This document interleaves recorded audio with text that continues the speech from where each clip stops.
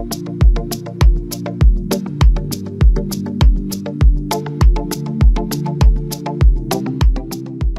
friends, welcome to another tutorial of LoadRunner series. In this video, we are going to see about mapping and traffic filtering in Vusion.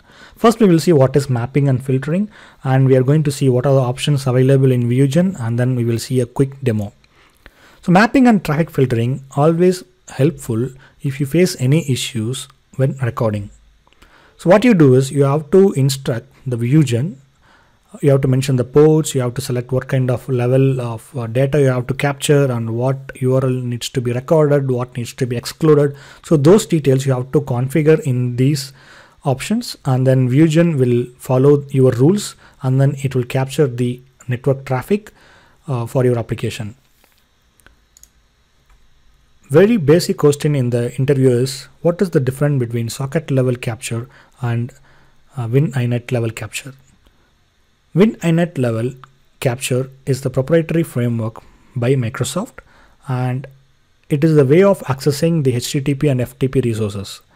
So basically they have focused on Windows operating system, and the browser is Internet Explorer, and it uses Wininet DLL to communicate with the network card, and it may not emulate the modem speed and number of connections, and also it will yield more replay transaction time. And it is not scalable.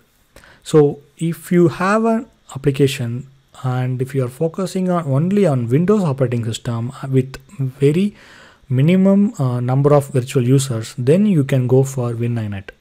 But on the other way, socket. So socket level data capturing is the proprietary framework by Micro Focus, and it's very lighter engine to communicate with the network card. It is scalable, and also it supports non-Windows operating systems. So if you have a non-Windows operating system as a load generators, then you have to use socket level data. By default, Vusion always go by socket, but if you want to go with the blend of Wininet and socket, definitely you can select this option in the mapping options in Vusion. Now we will see how to avoid unnecessary traffic captures during recording. Example, if your application has a lot of ads, or if the browser has a lot of add-ons, what the default behavior of Vusion is, it will capture everything. It will capture ads, it will capture the mouse movements, if there are any APIs like Mixpanel or analytics, so it will capture everything. But if you see your script after recording, it will be messy.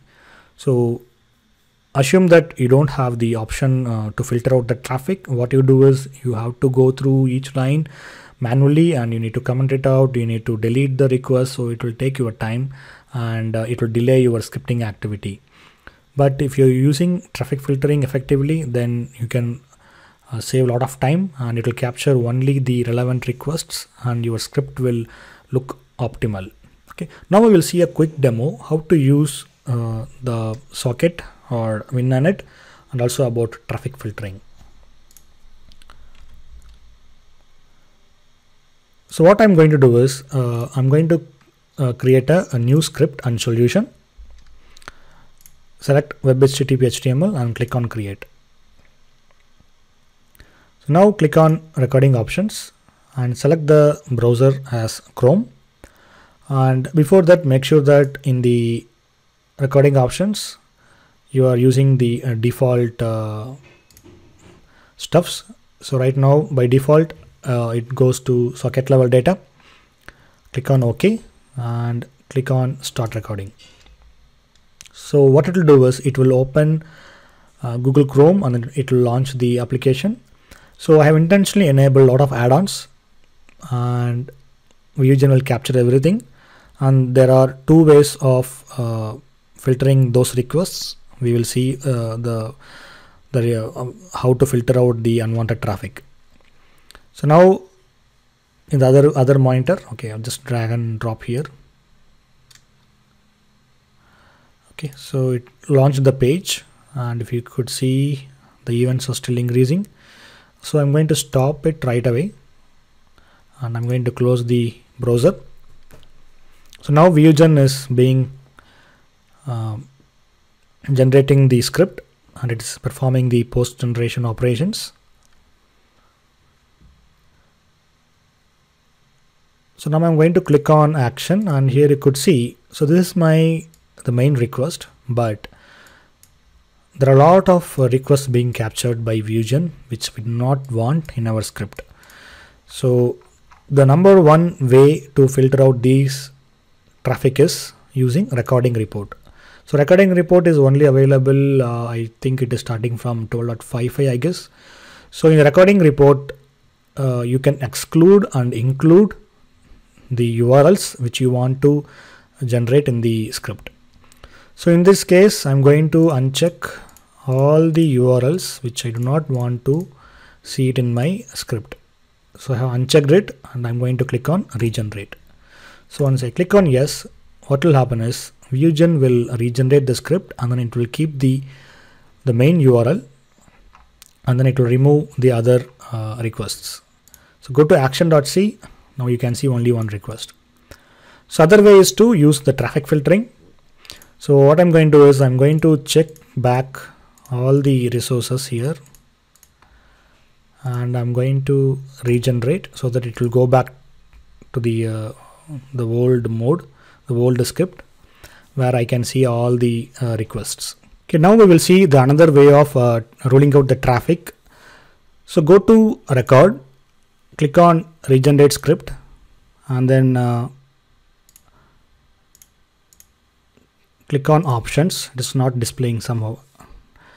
Okay, so now in the script you can see the line number 27 has googleapis.com, and similarly line number 41 also googleapis.com. So what we have to do is we have to rule out the traffic of googleapis.com in the traffic filtering options. So go to mapping and filtering and click on new entry under traffic filtering and enter star.googleapis.com and select all ports and select code generation and click on OK, and make sure that the option is checked here. Then click on OK and OK again. So now Vusion will exclude the googleapis.com request in the script. So now the script has been regenerated, and you can see no more googleapis.com. Similarly, you can add other requests URL in the traffic filtering options to exclude from the script.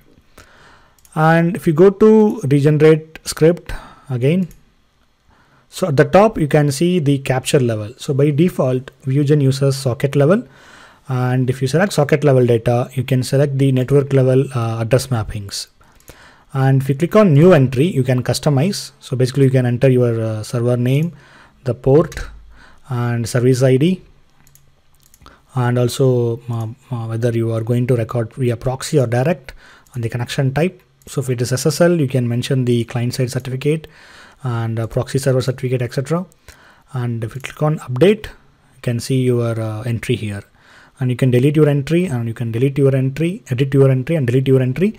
And also if you click on options further, you can customize the log level and other stuffs, and you can have multiple entries. And if you select Wininet, so you will all the options will be disabled, because Wininet doesn't use any ports.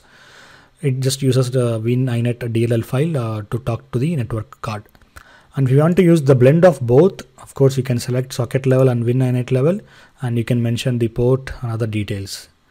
So these two options is very, very important if you are facing any such issues when recording your application. And once you click on OK, the appropriate settings will apply to your script, and then it will you can see the updated script in the action.c file. So make sure that what kind of application you are recording, and if you are using purely Windows based stuff, then definitely you can go for Wininet, and it is not scalable. Only you can use minimal number of users.